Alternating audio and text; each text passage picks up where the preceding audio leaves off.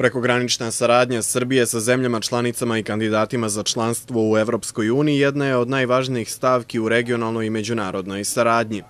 Srbiji je do sada na raspolaganju bilo 16 miliona evra za projekte ovog tipa koje su maksimalno i utrošeni. Ovim novcem sprovedeno je oko 200 projekata prekogranične saradnje od oko 900, koliko ih je ukupno bilo kandidovano. Dakle, Evropska unija će nastaviti, i to u većem obimu, sa značajno većim sredstvima, da finansira zajedničke partnerske projekte, dakle na tome je upravo naglasak, u partnerstvu, u saradnji različitih institucija sa naglaskom na lokalne samouprave, dakle više opština, više gradova u zajedničkim projektima koji treba da doprinesu boljem životu zajednice, odnosno stanovnicima lokalnih zajednica.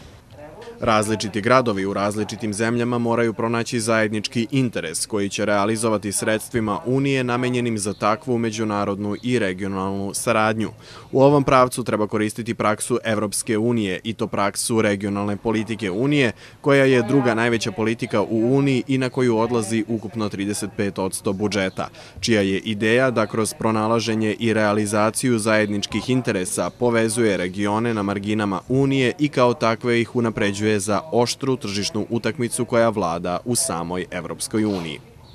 Jedino regioni, kao naravno pod uslovom da su ekonomske celine, mogu da izađu na to tržište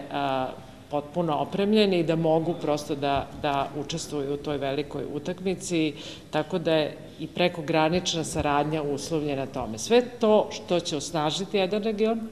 bilo tako što će se